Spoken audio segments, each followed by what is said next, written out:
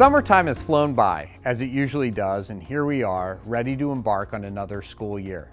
Over the summer, I had the opportunity to experience some great professional learning, and someone asked me how long I've worked in education.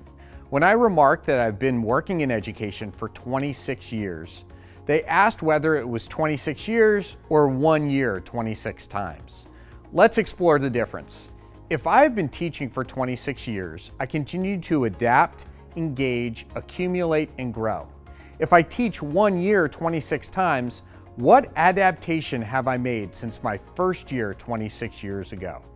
This applies to any occupation, but is particularly relevant in education. Whether you teach, drive a bus, serve a meal, or repair doors, adaptation and growth is the key to unlocking our growth potential as a district and will undoubtedly improve your overall experience. Going through the motions is no way to work or to experience life. Look for the opportunities to grow and adapt this school year. Think about what you have learned in the past and use it to advance your work experience this year and in the future. Don't accept that last year's successes will be this year's, or conversely, that last year's challenges will be this year's challenges. Mindset will determine your path this year. If you focus on how hard everything is, then it'll be hard. If you focus on how strong and resilient you are, you will be strong and resilient.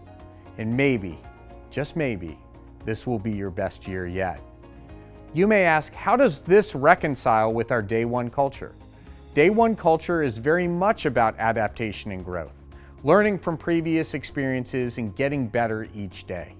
So let's get focused around day one, because today is day one in the school district of Osceola County.